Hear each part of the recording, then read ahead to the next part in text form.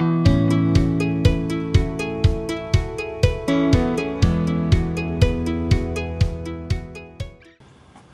folks, Engineer 775. I'm going to do this video a little bit different. I'm starting with the finished product. We're working on an AC coupled system. This is the first one that I've been involved with, working with Gain Solar and Johnny Valentine, of course. And what we're doing is using a grid tie inverter, and I'll show you that shortly. That is located out on that solar array. It is an SMA 6.0, SB 6.0, and it is AC coupled to an Outback Radian in the mech room, which I'll show you. And there's a couple other tricks here. This house has an automatic generator that is only hooked to some of the critical circuits. It can't run the whole house.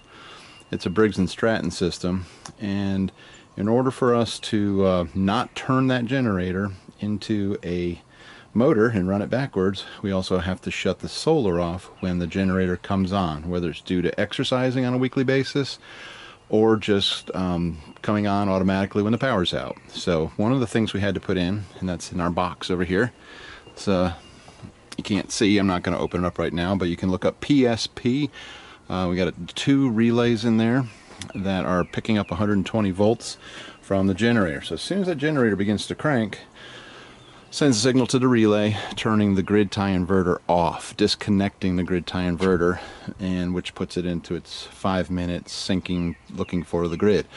So that keeps the generator safe. That's one thing. And I'll show you the other thing is called a remotely operated circuit breaker. So this system's a little bit of a mad science because there's a lot of controls, and we're using the ROCB breaker to turn off the inverter as well. So for most part, that inverter is going to take every bit of power and send it back to Duke Energy. But in grid down situations, or when the generator's running, we have to make sure we don't do 2 things: feedback on the generator and overcharge the batteries. So and I don't want to go into too much detail. If you want more info about it, you can contact me, but there's a lot. So anyway, I think it turned out nice. It's a nice, neat job, I think. And hopefully soon we'll be able to pop in their 2 net meter breakers, because everything's passed inspection. So let me just take you over and I'll show you the solar array.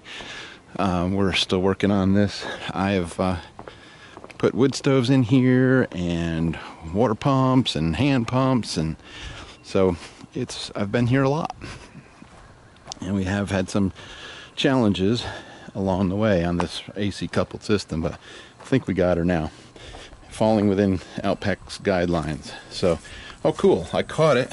It's actually we've been testing today with that green light on. It's actually charging the batteries, and it's very sunny.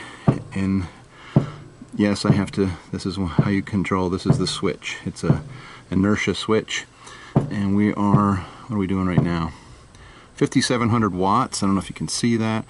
And that green light will go out soon. If there's no load in the house and the battery gets set full, it will, you'll see that light go off. Johnny might be doing some load testing in the house right now, so she's running. So right now, we're pretending we're grid down. This grid tie inverter is being used to charge the battery. There it goes. So cool, we caught that. So what that means, it's not a bad thing. It means the battery, we hit that voltage and it shut the grid tie inverter off. That's rarely going to be used. For the most part, this inverter is going to be selling power back to the power company. So nothing special here. Solar World, 325 watt modules, but these SMAs are really nice. So I've got to get all the portal, the black art stuff hooked up and get everything connected so I can actually see and on my phone what it's producing. Make sure I check on the systems to make sure they're working. So this is okay. So with this AC coupled system, I showed you the kind of the panels, the boxes, the solar, and now I'm going to take you down and show you the mech room.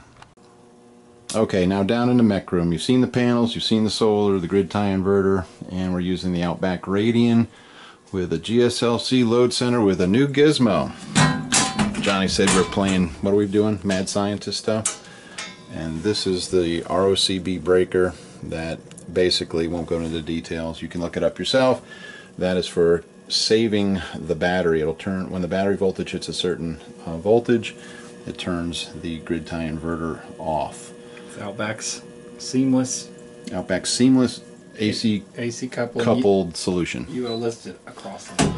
So we're just doing a final on this commissioning of this job here today. We've done the generator testing, and I think we're ready to go. Explained it to the customer, and so I think we're just a doozy. It's been a doozy, says Johnny Valentine. Anything else to say about it? We've learned a lot. It's been challenging. If you can, AC coupling is best to retrofit an existing grid tie system. But if you want something that is efficient when the grid's up, but will work when the power's out, then you can AC couple a system. There's going to be more and more AC coupled systems coming out as we get into the future. And the Tesla? And the Tesla will come. And then there's going to be things like the Pica. They'll get all the kinks worked out. That'll be a good one. So we're getting ahead of the curve. We had to. It's painful sometimes getting ahead of the curve with this technology, but we're getting there. Okay, a lot of times we run into people that have already invested in a grid-tied system, and this picture depicts that simple solar array through a grid tie inverter out to the grid through a net metering process. Now, a lot of people sometimes they realize when they're talking to us that when the power goes out, they did not realize that their solar investment wouldn't work. And they were never told that by the sales team, or for whatever reason, they just completely misunderstood that. So that's quite upsetting when you spend $20,000+ on your grid tie system, and the power goes out and it doesn't work. Well, that's the way they were designed. Now, there's a solution to that. That you can take your existing system and add a battery-based inverter. Let me show you a picture of that. And that is basically what we've done here on this job. We took solar PV with a grid tie inverter and from SMA, and then pass it through a battery-based inverter through a critical loads panel, and you can follow the arrows, and this goes off to the grid. So what this allows you to do is to actually couple these two inverters. That's the AC coupling. The output from this inverter is AC, this Radian also AC, so you're coupling, you're putting the two inverters together in a way that allows you to, number one, efficiently send power back, net meter power back to the utility, because you know these inverters are more efficient than a battery-based inverter at sending power back to the grid. I find I have a Radian that is DC coupled, and that is basically this picture where you have solar charge controllers charging a battery. When the battery hits a cell voltage, this inverter inverts, sells the power back to the grid. Well, you can take that same inverter, couple it to a grid tie inverter, and there's a lot of different manufacturers that have solutions out there. This is just one. So maybe you're in a situation where you invested in a grid tie system and you know things have changed either with your net metering with your utility company, or they've just changed time of use, whatever. Things change. I just wanted to share with you there are ways to fix or complement what you already have, and that is to couple a battery-based inverter to your grid-tied system. And that's what we did on this job, and so that's basically it. Now, the controls get into the fun part, and I won't get into too much. There's some guidelines for how much solar you can have on your system, what size your battery should be, how many strings, and thus forth. And so we just went with Outback's AC coupling guidelines and built this system. And some of the controls, things that aren't on here are this. We had a generator running part of the home's circuits, so we had to make sure we didn't turn that into a motor and backfeed the power from the AC from the grid tie inverter onto that. So anyway, I've already showed you those, so I just wanted to show you some schematics. So you're basically taking your grid tie system, coupling it with a battery-based inverter and a critical loads panel, of course a battery, and then sending power back to the grid. It allows for battery charging, maybe not as efficient as the charger that's in the unit on the battery-based inverter, or as efficient as a charge controller, an MPPT charge controller, but it still allows you to charge the batteries in a grid down situation. Engineer 775 on the next job with a new twist. We are doing what is called AC coupling. We haven't done an AC coupled job. We'll show you all that, but out here is our standard Schledder ground mount we're getting ready to put in. Also excited to save on, hopefully saving some time, saving concrete. We have invested in some augers.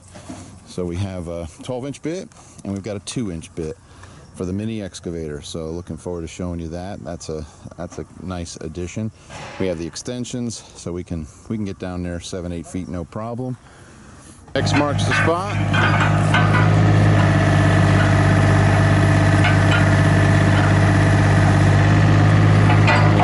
And we know where the shutoff is. You want to run up there? You can run faster than I can. Yeah. It's got just a ball valve and an irrigation box right in front of the... Don't do it yet. I mean, if we hit... just in case. Yeah. Where is it? In front of this pole? In front of the pole, there's 2 boxes I open, but don't only do the one with the ball valve. There's a green ball valve with PEX in there. Here we are looking for the water line. Yeah. We are. That was pretty easy.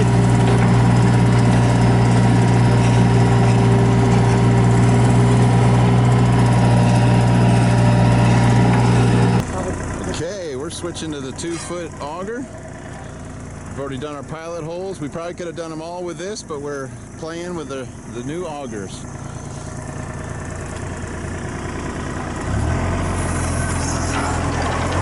Nice. This is saving so much concrete from the way we've been doing it.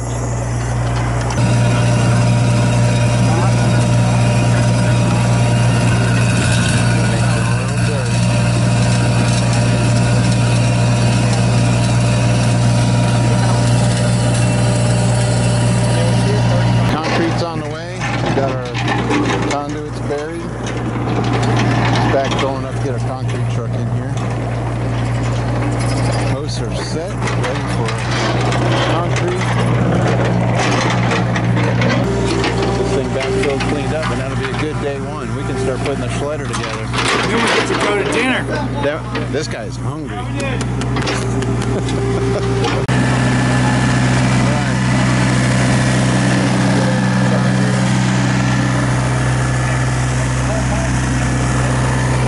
Takes about 5 minutes. Okay, we did really well today. End of day 1, we were able to do our concrete work, get the Schledder pre-built, trenches are in and backfilled, conduits are in, I should say, all the way up to the house. And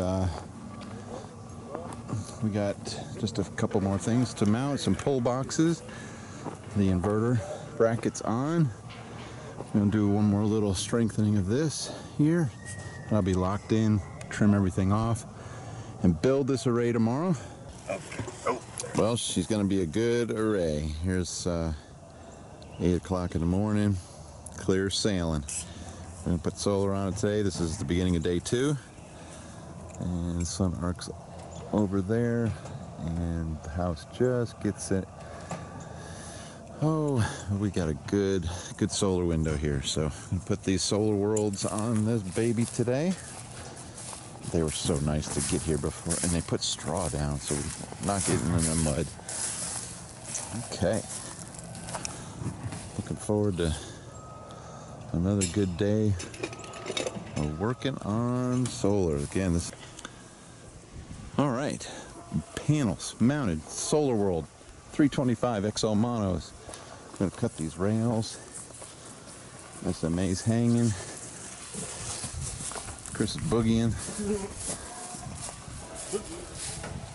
Unistrut mount, kind of copied the last one we did. This is super strong. The mech room roughing out for our critical loads panel, which is here.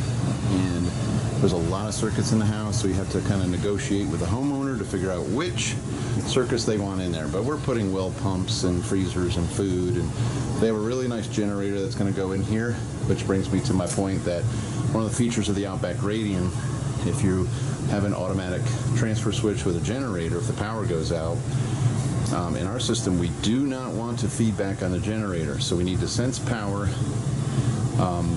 from the relays in the automatic transfer switch. In this case, I believe we're dealing with a Briggs & Stratton generator. We have nothing to do with that, but we need to be able to not backfeed onto the generator. So the outside work we're doing before we button it up, we've got to put a consumption meter in here, Duke power requirement. Here's our shut off disconnect for the SMA inverter. We've got a transfer switch for the generator on the right. We've got to pick up a 12-volt signal from there. When the generator kicks on, the output from the Radian will turn off. And we've got a bunch of solar coming up the 2-inch, communication coming up the 3/4, and we got a bunch of LBs in here for running everything down into our mech room. I think that is it. And and then we have our ground mount, which has got a great solar window, and we got to put a disconnect. It's got the SMA grid tie inverter. We got to put another disco out there and start pulling our wires. About not too bad, about 100 foot away. And we're just new construction. Always got to juggle working around everything else going on here. So, but this is going well. It's been nice to work with a contractor. It'll tell us when things are happening, like drywall, and to be able to get in before the drywall was just a gift. And then we were able to get all our pipes running before they did a lot of work. So that helps tremendously. We always, if we're working on new projects, if we can get in there, work with the electrician, work with the contractor, boy oh boy, does it makes everything look nice, looks professional, and a lot of fun. Retrofitting is what we do normally, but new construction is fun.